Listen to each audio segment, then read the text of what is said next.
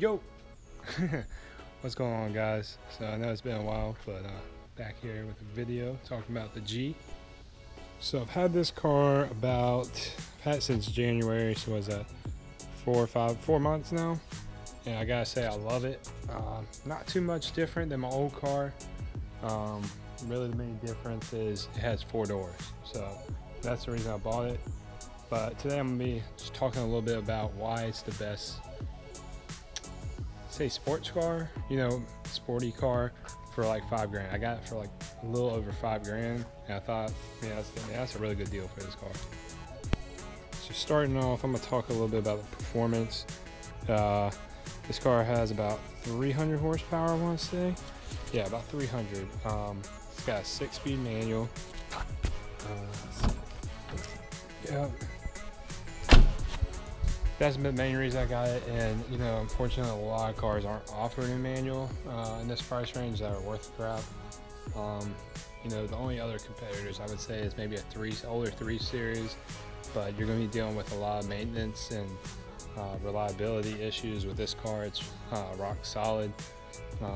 These engines are known to be very reliable. Some of the years they burn a little extra oil, but I've had no oil burning issues with this car.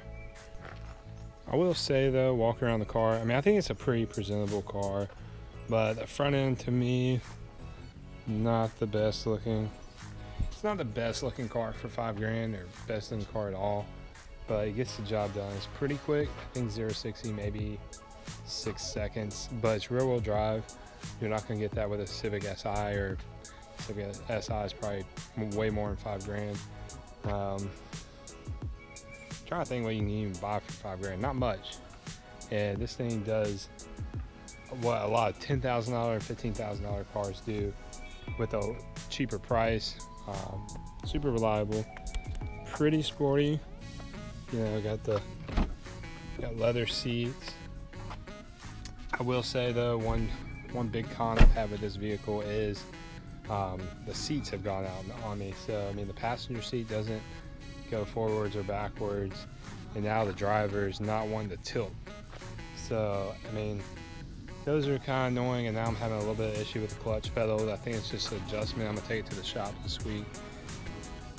So those are just some of the issues. The seats, some of the earlier years, the windows, and then a little bit of some models, and just I'm not sure exactly, but you'll have to look into it if you're looking at buying one of these. Is they burn oil sometimes, but you can always just put more oil in. You just have to pay attention to it. But other than that, this car has been nothing but great. I love it. It's super fun. Sounds pretty decent. I haven't put exhaust on it yet. I'm thinking about straight piping it, but if you have any other advice, let me know. I'm trying to decide if I just want to do a muffler delete or muffler and a resonator. I'm kind of nervous that the resonator might make it too loud if I take that out. I might tint the windows. I don't know, guys. Give me some recommendations. Maybe lower it. Don't think I'm gonna do that though, because I'm gonna have to get spacers and then camber kits and more money that I want to spend on this car. I enjoy it the way this car is, just stock. Maybe just put exhaust on my old one. If you look at my other videos, I had a 2-door coupe, and I had it straight piped. I thought it sounded pretty good, but I think the coupe has a different resonator, so it's a little bit makes a little more noise. But with this, you get a bigger trunk. You can fit plenty of stuff in here. I'm not sure. Yeah, the seats fold down. Pretty sure. Never done it. I think they do. It looks like they do.